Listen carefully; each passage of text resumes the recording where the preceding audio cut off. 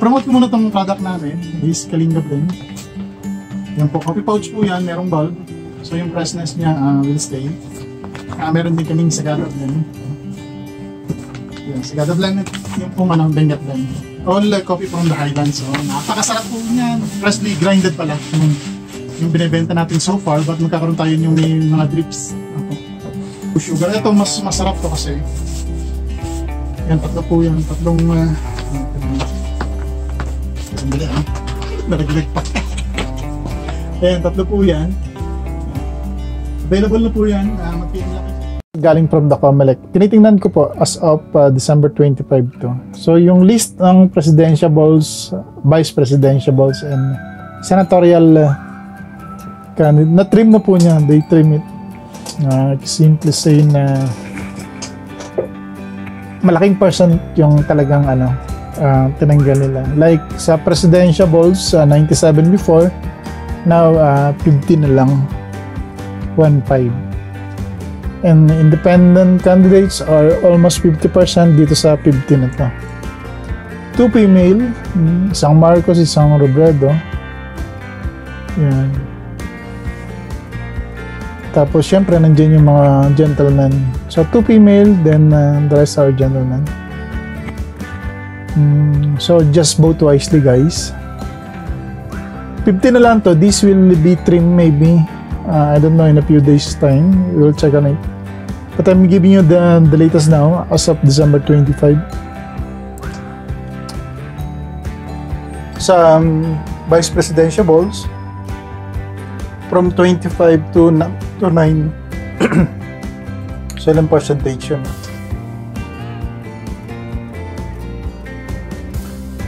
So 64% has been trimmed down.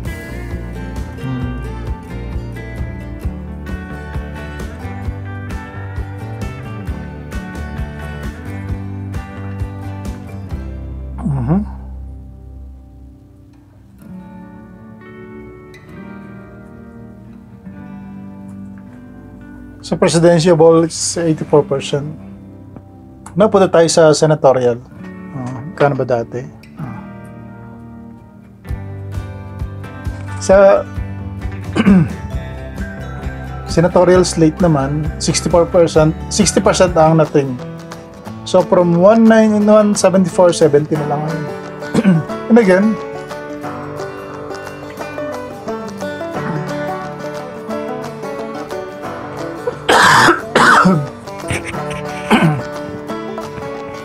ito kung kuli, alam nyo si Francis Lay Marcos, number 49 siya.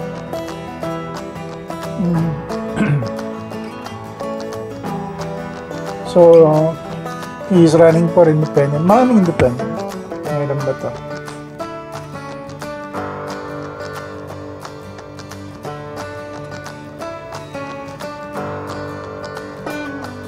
Seven, 8, 9, 10, 13, 14, 15, 16.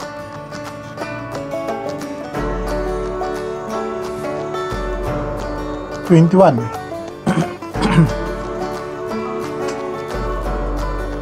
So 30% are independent sa senatorial slate.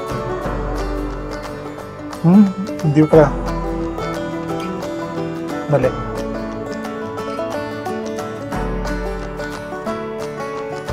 Hmm. 26. Okay.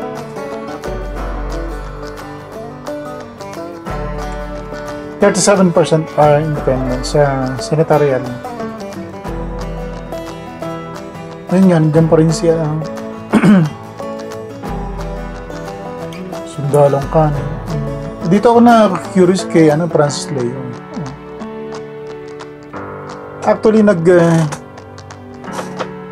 ang candidacy pala, pwede mag-file yung mga opponents mo for you as a nuisance candidate. Nuisance ka hindi mo kailangan, hindi mo kaya. Yan. So for Francis Lay Marcos, wala kang nagganon sa kanya. It is the Comelec, but yung pala yung obligation ng Comelec is to give them a letter na hindi mo kayang makipag or you don't have the capacity to run as senator kasi nga wala kang followers. Hindi ka kilala ng tao and you cannot conduct yung nationwide campaign for being a senator. So si Francis Leo Marcos, fortunately, inadapt siya na isang organization or club, and through his attorney, nabigyan naman ng justice yung yung petition na yon against dun sa Comelec nuisance resolution lang. So now Francis Leo Marcos is in the list. Hindi pa to official kasi wala pang signature si Director Maria Norina Tangaro Kasingal, yung administering officer. Wala pa siyang pirma, so hindi pa ito yung final list. In a few days time sana ilabas na nila kasi nga ilang araw na lang, di ba? So 70 from 174, 70 na lang sila. Medyo minamala tayo. Actually, I've been sick for Christmas time. Nilag na tayo. Kaya ganito yung boses ko. Yan. But anyhow, ito lang yung latest here in the Comelec. Gusto ko ilabas para naman meron tayong update. Again, I'm very curious with Francis Leo Marcos. Yan. Nakita ko to, namimigay talaga ng bilis. I call him the man with the golden heart. Bakit po? Very golden yung heart niya. Or it's a priceless, it's a price, one of the precious stone that, or metal, precious metal that we know in the planet. Maraming gumagamit niyan.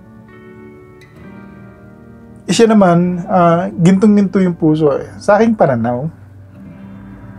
Kasi po, bigla siya nakaisip na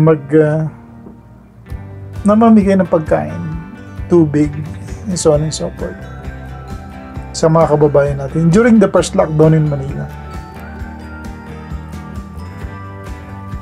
Such action po is very rare na makikita to yung situation na gano'n, di ba?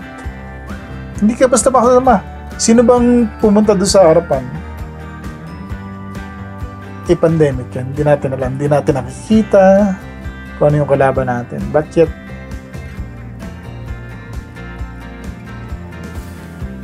doon siya. Sabi niya, he don't want to run for politics. But ito, tumatakbo siya. Bakit po?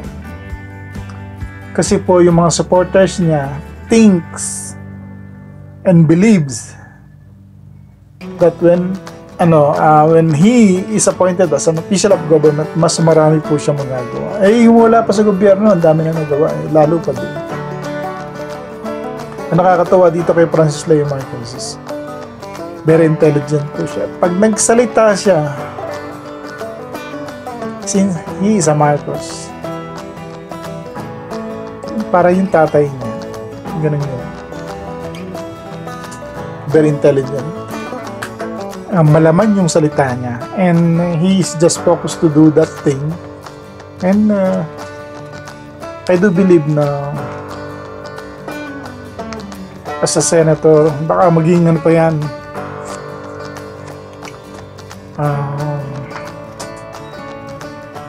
Tawag doon.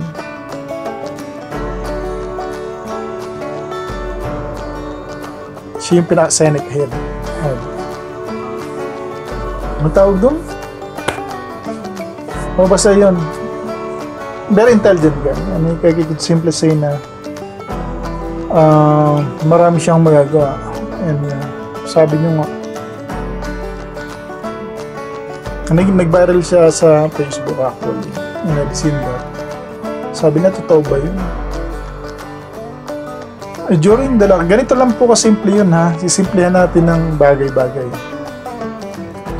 Namimigay siya ng truckloads of rice. Alam niyo po ang kargada nun? At least 5 tons.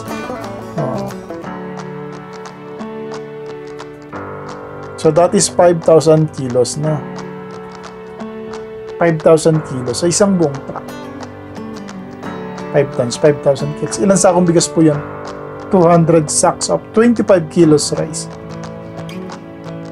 Yun na po ang uso ngayon, 25 kilos. Dati 50 kilos. So yung 25 kilos po ngayon. Kung arte lang siya, biro mo, 200 na sakong bigas, bubuhatin. Parang hindi ka panipaniwala, di ba? Kung aartihan mo lang yung pamimigay ng bigas. At bakit mo aartihan or gagawin mo parang telenovela yung pamimigay ng bigas? What for? Di ba?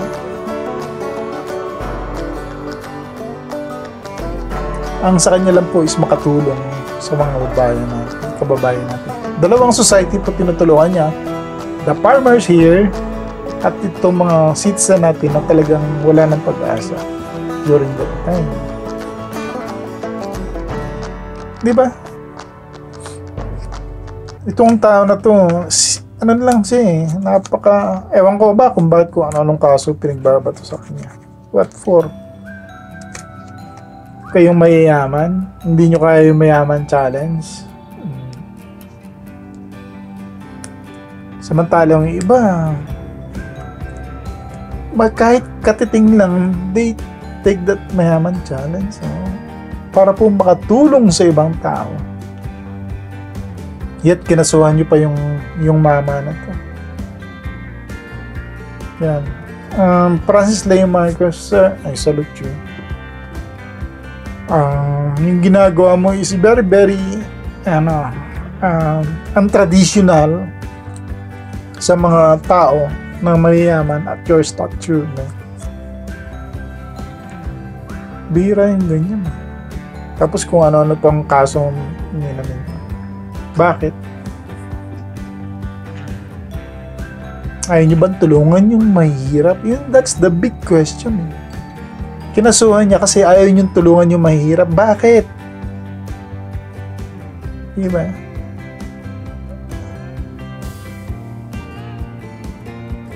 Bakit yung ayaw tulungan yung mahihirap? But this man, Francis Leo Marcos, itong para sa'yo. So number 49 po siya sa ano ngayon, sa listahan ng Comelec. And hopefully within a few days lalabas na yung official. And I want you guys to vote for this man. Medyo nahirapan na magsalita. Yeah. For now, there are 70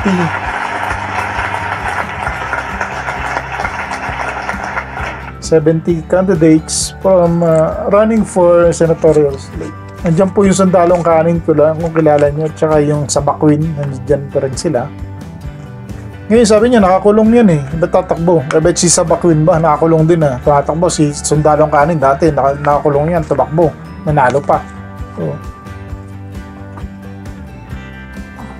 pero itong taon to, ang daming na ipamigay na bigas.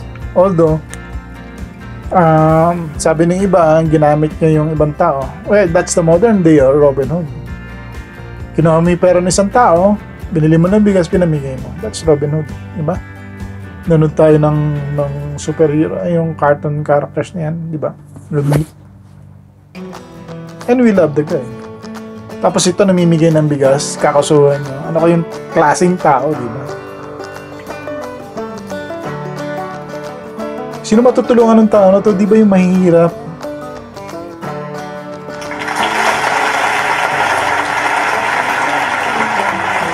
Ikaw mayaman ka. Ikaw na, ano ka, member ng law enforcement. Tapos,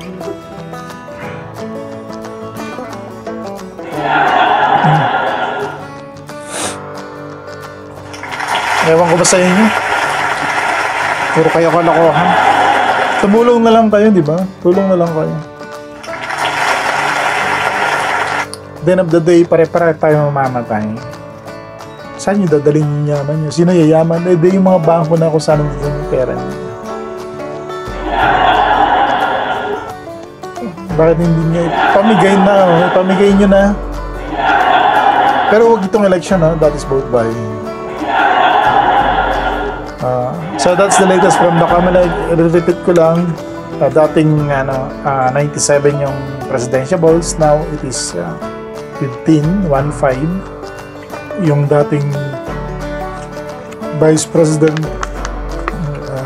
balls candidates, dating 25, 9 na lang. Tapos ang senatorials are dating 174, ngayon 70 na lang.